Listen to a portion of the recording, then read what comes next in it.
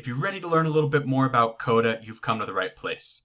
Coda is a really cool software that has the look and feel of a Google Doc, but the deep functionality of a relational database. So if that's of interest to you, stick around and we're going to go into detail on how to get set up using Coda.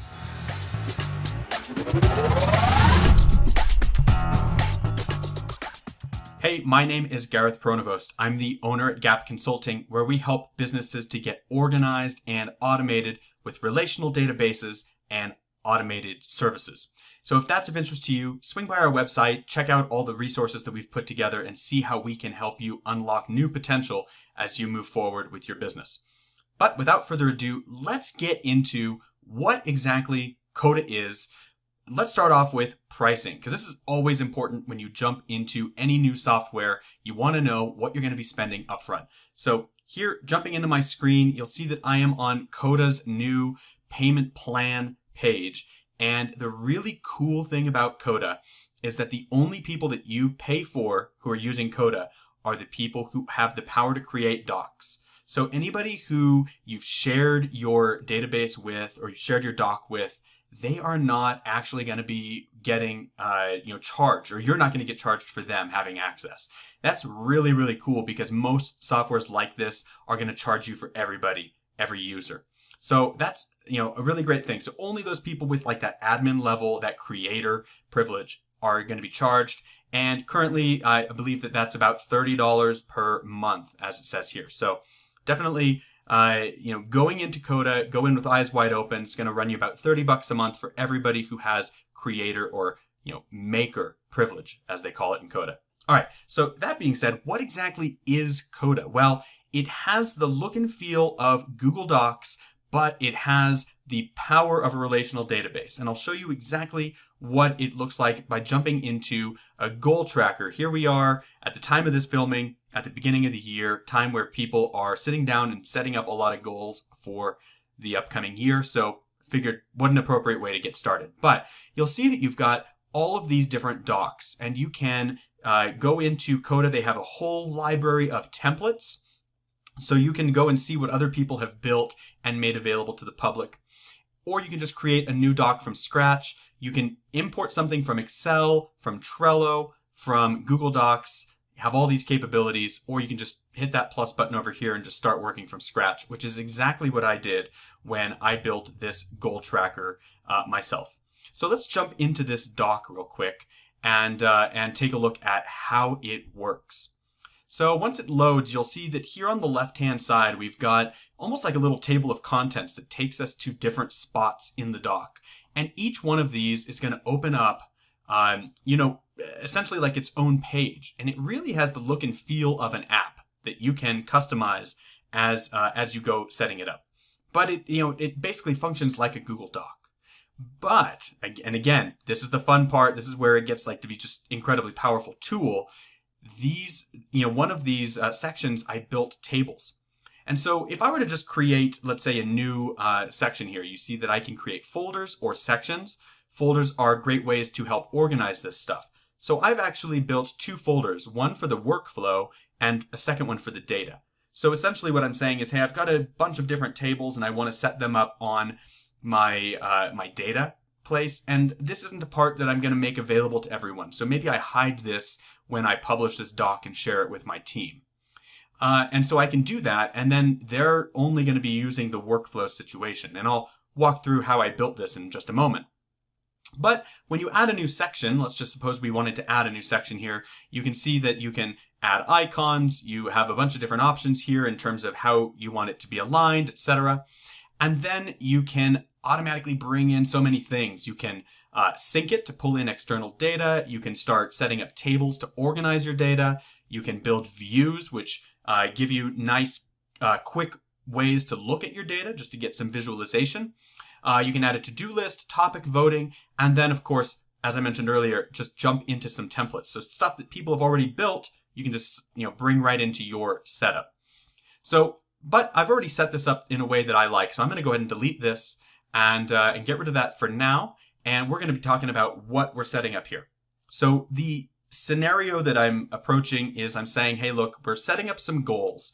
And every goal that we have is going to be attached to tasks, more than one task in most cases. So let's say, for example, we have a goal that is, we want to grow a new team member. Well, we're going to have tasks that are related to that goal. And we're going to, maybe we want to lose some weight. So this is like a personal fitness goal. Well, then we're going to have some tasks that are associated with that as well. And so the first table we created here is our goals table. And then we created a categories table. So you'll see that each goal has its own category. And so in order to get that little drop down, we need to have a table of categories as well. So far, I've only got a professional and a personal health goal or category. And then we get into the tasks, right? And so again, the tasks have their own unique data, and then they connect to our goals. So a task is linked to a goal, and then we have progress of that particular task, and also a date that it's due and a date that it's completed. Now, the cool thing about this date completed is you see it actually fills out automatically because it's a formula. So I've said, hey, basically I wrote a formula here, which I'm happy to share, and it basically says, hey, when progress reaches 100, that's when I want this to fill out with the date that it was brought up to 100%.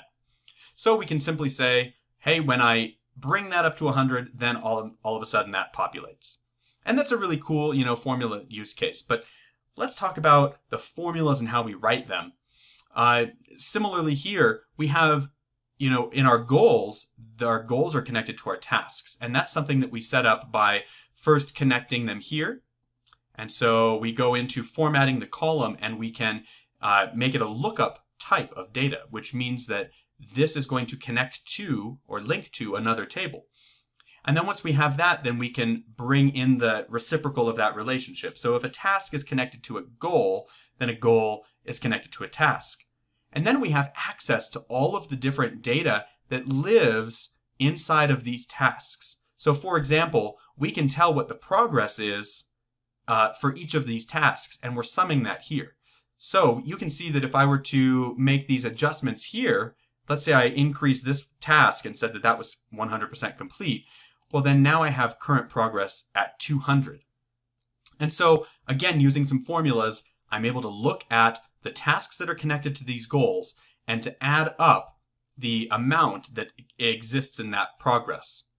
And then I can also, of course, and in a similar way, count the number of tasks that are connected to that as well. Using that, I can do some more formulas that give me a percent complete. So for example, I know I'm connected to 3 tasks, which would be out of 300, and I have current progress of 200, so we would know that that is 67%. So we wrote a formula that basically looks at those 2 fields or columns and does that math itself. Now, if you wanted to boil this down even simpler, and this is where Coda really shines, its formulas are so robust that I can actually write one formula that does all of that work where I don't need all of these different pieces. Now, I kept them here for the sake of simplicity, just so that we could see how this worked. But this formula here by itself is actually working without the help of all these other formulas. So I could eliminate them and still have all this functionality.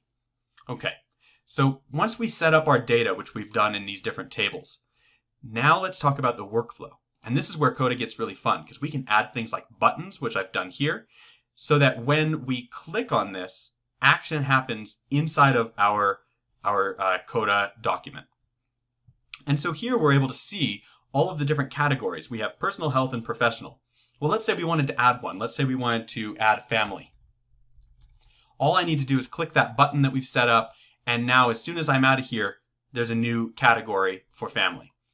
Similarly, we are tracking 2 goals. We have this one professional goal, this one personal health goal. Let's say we have a family goal where we want to have dinner at the dinner table at least one night a week.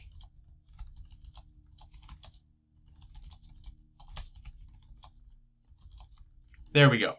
So now we can go ahead and set up the category that that's associated with. That's a family goal. And we can jump out of here, and now we see that all nicely put in right here.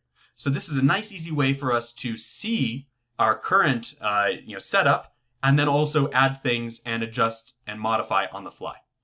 Once we're set there, let's go ahead and review and update the tasks.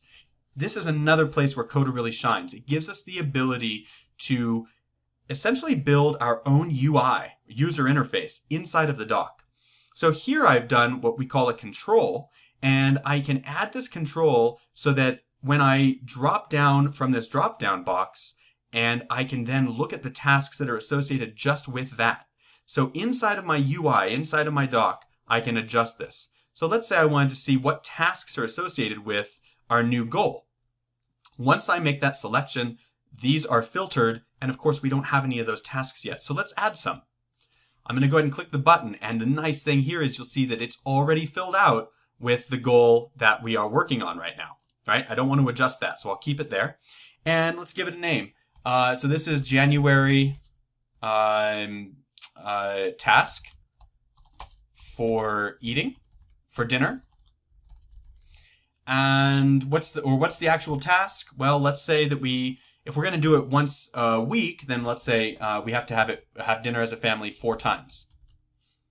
Great. So I can go ahead and set the date due, and that's due in January. So we're going to have to review it at the end of January. And so then as the month progresses, we can say, well, okay, we had dinner once, so that's 25% complete. We had dinner as a family twice. You get the idea. I realize this is a ridiculous example, but it kind of shows off what we're doing. All right, then we can review the categories. Here we've got a nice little graph that came together in a second, just by saying, hey, we want to look at the different goals by category. And because we built the structure on the back end, all of this filters out really quickly. We can also go to a goal dashboard, and it'll show us how we're doing in terms of reaching our goal in terms of overall percentage. Now, remember, if I drop back into our tables here, we already built these formulas. And so really all we're doing is graphing the outputs from these formulas. And so if we're looking at having dinner one night a week with our family, and then we look at this, we're saying, hey, this is 50% complete. We have one task and it's marked at 50. If that task were upgraded, so again, let's go back to our review and update. Let's say we met our goal for the month of January. Then when we go to our goal dashboard, we're going to see this at 100%. It's completely filled out. So anyhow, I realize that there's a lot to cover in Coda, so we'll definitely be doing a lot more videos that go specific or go into more detail on the specifics of the overall software. But I hope that this was a great intro to kind of get your interest piqued and to show you what's capable in this awesome software. As always, I hope you found that to be super helpful. If you did and you'd like to learn more, we have a lot of resources that we've put together on our site, so swing on by and see how we can help. We have a blog that includes free content every week. We also built an Airtable free crash course that'll get you up to speed in under 2 weeks. And if you're looking for something more advanced, you can book some time to have a discussion with me. I will hop on a Zoom call with you and we can talk about what your needs are and how our company might be able to help. So if that's of interest, swing on by. Look forward to connecting with you soon.